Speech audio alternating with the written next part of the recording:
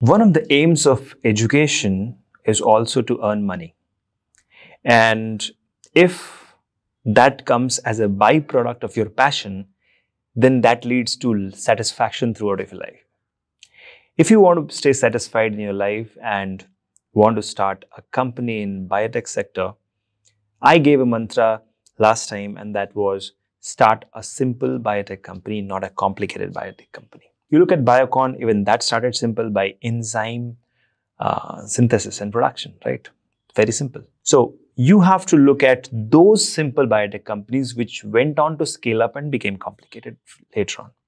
You don't have to be the most innovative company on earth today, but you have to be the first company which does things in a simple manner or a simplistic manner, right?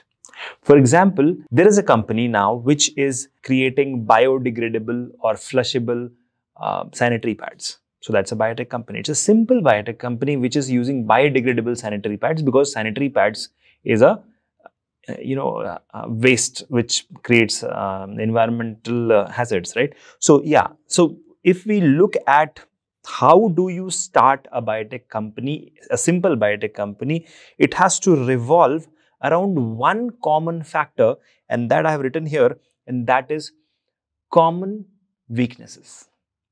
Common weaknesses of humans. Now, what are the common weaknesses of humans? Now, there are multiple weaknesses of human race. One among them is food. Okay. So, food is one common weakness.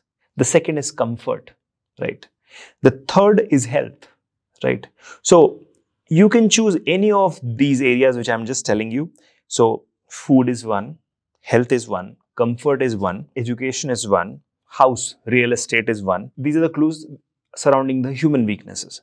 Then there is another aspect around which you can create companies, and that is bringing in better efficiency into existing product. Like I said, sanitary waste. So that is a sanitary pad waste is a problem today. So if we can create a biodegradable solution, or existing plastics are not degrading, so biodegradable plastic, or existing process of killing an animal to generate meat, instead what we do, we can generate the meat in lab itself, or we don't need to kill the animal to get their leather, we can generate biotech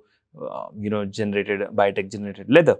So what are these? Now, you don't need to get in and start a drug discovery company or a cancer genomics company on day one. Instead, you can get into two processes. One is surrounds the human weakness and start a biotech company, or you can start a company which surrounds the better efficiency on existing products. Now, the third point which I wanted to tell you is, okay, you have started a simple biotech company, but you have to also look at how can you scale in the future, so that suppose 7 or 10 employees, you can generate millions and billions of dollars. So that's something you have to keep in mind. So you have to rely on technology, you have to rely on strategy, and of course the efforts of your team. Now, very interesting thing which I have noticed is, many of us, when we try to start a company, we feel like copying others.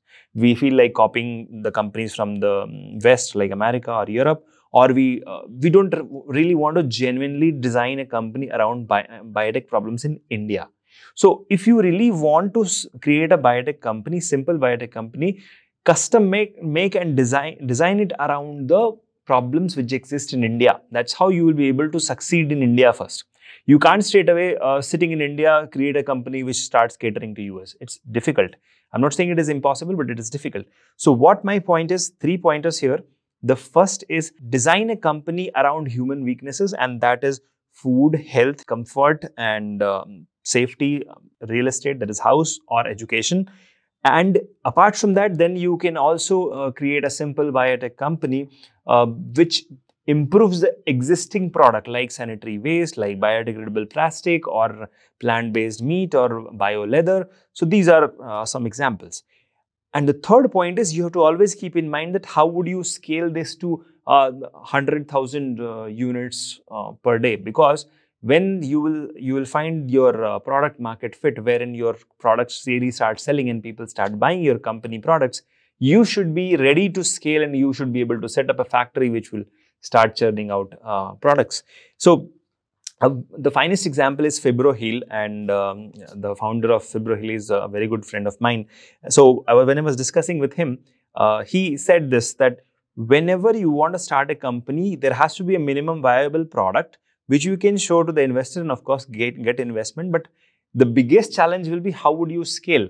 Because the moment you try to scale, there will be some bigger company which will be ready to copy your idea and replicate it. So you have to scale very, very fast. And if you want any kind of ideas or help or guidance in designing a simple biotech company for yourself, and if you are a group of friends who want to do that, you can always reach out to me at shekhar@biotechnica.org. My aim is to help you design 3,000 companies in the next 10 years, because if we can do that, I solve two problems. The first is the biotech sector grows faster than ever, and I will be able to give more jobs and employment to many people. Now, one last point which I wanted to add is, guys, I am a chalta furta, I am a ideas labs. Like, a lot of ideas keep coming in my mind, and then because of my busy schedule, I don't implement it.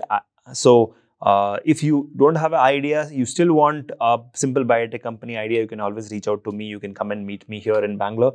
If you are in Bangalore, if you want to come down, please come and meet me so that we can discuss, brainstorm, and help you start a company. Because if you are able to start a company, you will be able to give employment to so many people, and of course, you will be able to pursue your passion. You will be able to earn a lot of money, and you'll be able to distribute a lot of money to your employees as well. So with these thoughts, I will wish you all the best for your next endeavor in starting a simple biotech company. Remember, there is no harm in seeing the dream. There is no harm in trying to execute the dream. The only crime is when you kill your dream. So don't kill your dream. Go ahead, pursue it. My blessings and best wishes are always with you. All the best. Thank you.